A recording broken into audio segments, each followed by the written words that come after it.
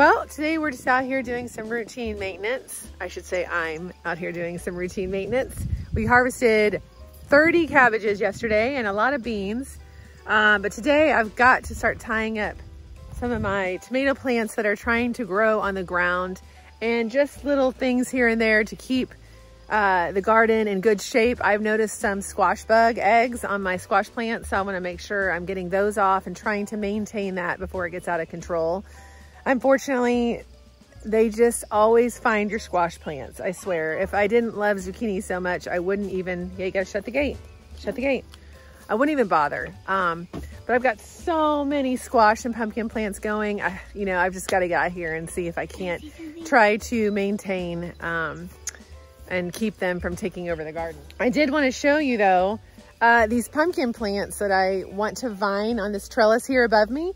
These are the Jack B. Little pumpkin plants that I loved growing in the past. And with very little maintenance, they are finding their way up the trellis.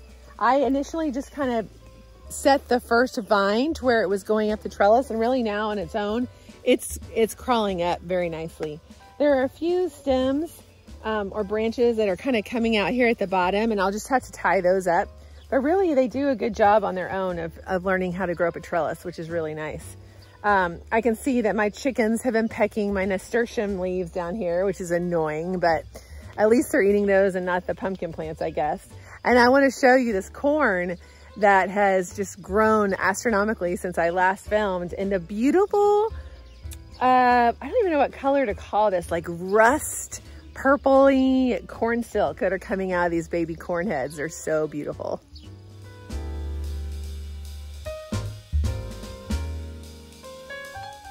First of all, can you even, this is my walkway. My husband asked me, why did you put pumpkins in here when I made you a pumpkin patch over there that's like perfectly empty? But I had planted all of these before we even had the pumpkin patch set up. So, there's just always something every year that you have to kind of just figure out and go, well, next year I'll do this differently. But isn't this beautiful? It's just beautiful. So I really do hope that the squash bugs don't get in here and completely decimate all this, because it's just lovely. I don't even know how I'm gonna be able to get in here and check all these leaves. I'm kind of just hoping. I have a chicken that comes in here and lays its egg every day, that maybe she's helping to eat some of the predators, and that just the natural ecosystem that a garden will set up. Like there's little garden snakes in here that they will help with some of the bug control. And nature just might have to do its thing. But what I wanted to show you is this corn here that continued to grow taller even though it's thinned up its tassels. Look how different they look from the last time I videoed this. Aren't they beautiful? And then check out this corn silk. It is so pretty. This is just a butter crunch, what is it called? A sweet corn, that variety that I planted. But look at this. Isn't this beautiful? I've never seen this before, this coloring. I would expect this on like a flint corn or a jewel corn, but this is just regular sweet corn that's growing here. And it's just so lovely out here in the garden. My plan today, like I said, is to try to trellis some of these tomato plants that have just gotten crazy out of control despite all my efforts to keep them under control. This is why you have to be out in the garden every day, even if just for 10 to 20 minutes. I'm trying to get through this without stepping on my vines, because things can just grow so quickly in the height of summer. And I'll admit, I haven't been out here as frequently as I would like, just because there's been some other things that we've had to take care of in the house. But isn't this just beautiful? I swear a month ago, this was empty ground, or almost empty ground. And now I'm just surrounded by greens and yellows and purples and pinks and all kinds of just beautiful things going on here in this garden. Dill is just glorious. Look at it, it's just so beautiful. I don't even know, I mean, I don't cook with a lot of dill, although I love dill, and I am looking up recipes to be able to use this, but I just love it for the beauty. I love that it feeds the monarchs and the swallowtails, and this is just beautiful. It's as tall as I am. and it just adds so much color. The dragonflies love to rest on it. See if I can get that guy in the photo. Yep, there he went. It's just lovely, so pretty. And I think I hear my chicken in here. Let's see if I can locate her. She's been laying her egg in here every day and snacking on zucchini nearby. Are you in here, DJ? Are you hiding amongst the plants? I definitely hear a chicken somewhere. I've got cherry tomatoes that are getting really close to being ready to eat. These guys should be ready here in the next, maybe week or so to be edible, which is really exciting to know that we might have fresh tomatoes here in the next little bit. Especially these cherry tomatoes. My tomatillas are prolific and getting big. So we should have tomatillas here in the next couple weeks for sure. Look how huge this plant is. I'm gonna have to come in here and clean some of this up. And these are the tomato plants that are falling on the ground that I've got to trellis up today and get trimmed back to where they're manageable. And my squash plant that is growing from over there through my tomato garden, and it'll probably make its way over into that section, which is hilarious. Here's my black beauty tomatoes that are looking lovely. And my pork chop back in there. My cosmos are coming in. Those are, oh, I have a bloom. I do, look at that. First cosmo bloom, so pretty. All my peppers are looking huge. And my Thai basil. I've got blooms on my sunflowers. These are gray stripe, as I think of what these are called, these smaller ones, I think. And then these are the mammoth ones behind them that are still growing, but they have heads on them that'll bloom here in the next few weeks.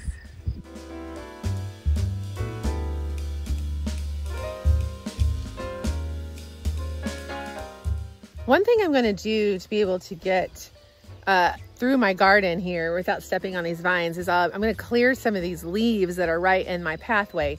And it's not gonna hurt the plant. It will allow for me to get through without squashing the plant. The plant has plenty of leaves. But if you're kind of having the same issue that your garden is outgrowing you, you can absolutely prune it to be more workable for you, and it'll be beneficial to the plant. So let me show you what I'm talking about. So here's my walkway, and obviously I've got these squash plants going through here. So I am just going to clear out some of these leaves so that I can find my way without squashing the plant. And it's very similar to what I showed you in the last video, to just prune them to get air to the plant, to help the pollinators find the flowers, and in this case, to help me get across my garden. So I apologize if the filming is wonky. I'm literally just walking across here, filming it as I chop. But, oh shoot, I just cut the vine. You know, I did. I just cut this vine, but really, that's okay because it's got another huge vine going this way, and I can also come in here and tape this. If I put tape or foil around this, it'll still get water through here. So all is not lost. I was actually meaning to cut this, and I accidentally cut that, but I can come and tape that, and it should still survive. And if it doesn't, I mean, because look at this. This is where my son stepped on the vine and completely squashed it, yet it is still growing all the way over there. So just know these plants are very hardy, so I'll have to come back and fix that. But this is what I was trying to cut. There we go. I was also gonna show you, if you see this, let me get down here where you can see it. If you see a fruit like this, this is just a fruit that wasn't pollinated.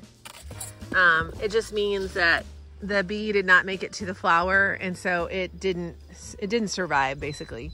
There's plenty of other fruits that will get pollinated, but if you see this, it doesn't mean anything's wrong with your plant. It just means it didn't get pollinated.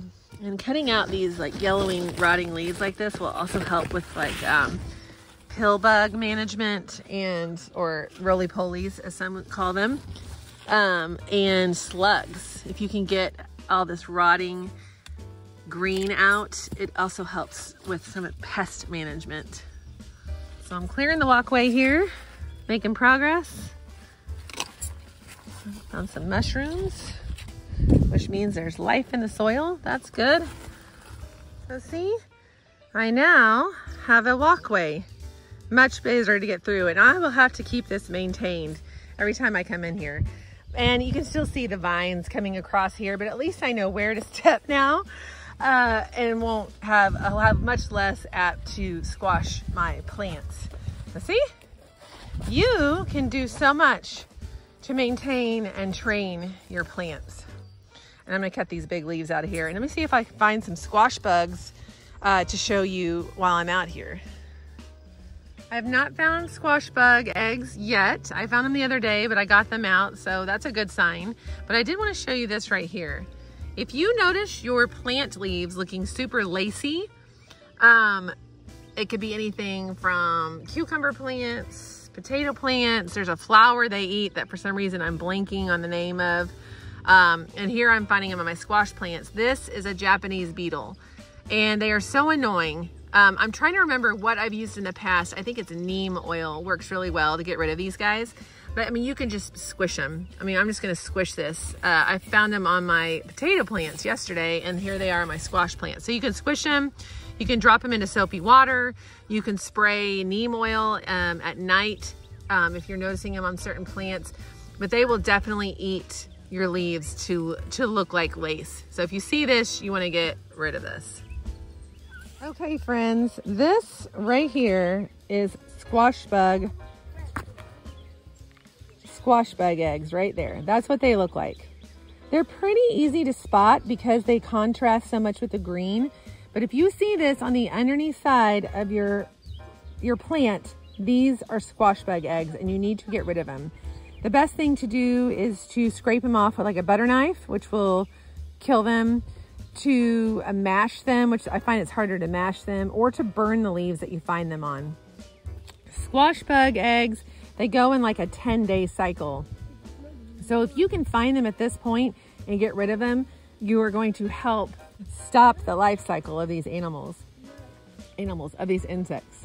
So I am just going to lay this in my get rid of pile over here. I'll either burn these. I'm just gonna mash this with my boot to help make sure that they are dead. And then I'm gonna keep looking for more. This is the third leaf in the last few days that I have found. And I think 2 days ago, I actually saw an actual squash bug. If you're familiar with stink bugs, then you know what a squash bug looks like. They look the same color and basic body shape of a stink bug, except they're a little bit longer and more pointy. And they do smell when you squish them, but they are a different creature. So you might want to look up, and I'll put an image in this video of what a squash bug looks like. Again, looks like a stink bug, but longer and pointier. And if you see an adult, you need to get that thing and drop it in soapy water ASAP, or squish it with your boot or get rid of it. Because once you start seeing more adults, you know that you've got an out-of-hand problem. So far, I've only found one, but I'm going to continue to come out here and look on a regular basis just to make sure it's not getting out of hand, which is what I'm doing right now, and cutting leaves as I see them.